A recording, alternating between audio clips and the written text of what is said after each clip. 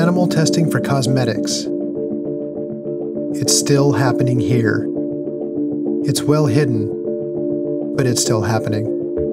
Thought it was a thing of the past? Think again. We're told it's necessary, unavoidable, for our own safety, but is it?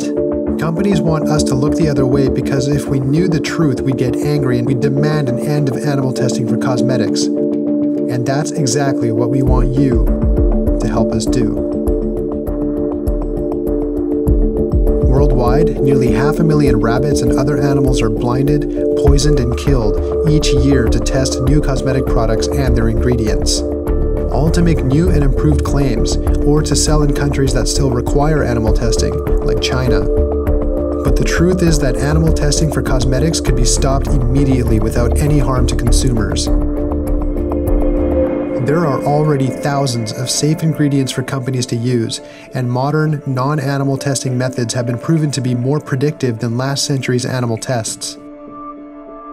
Nearly 40 countries have already banned animal testing for cosmetics, including the whole of the European Union, with similar bans in development across the globe. The Be Cruelty-Free campaign, led by Humane Society International, is at the forefront of this global cruelty-free trend. Be Cruelty-Free is the largest campaign in history to end animal testing for cosmetics. We have, through Humane Society International and our partners, campaigns on the ground in over a dozen major countries. These are the largest cosmetic manufacturing countries in the world. I think people have assumed that the problem doesn't exist or it's gone away. And the reality is the opposite. It's shocking to people.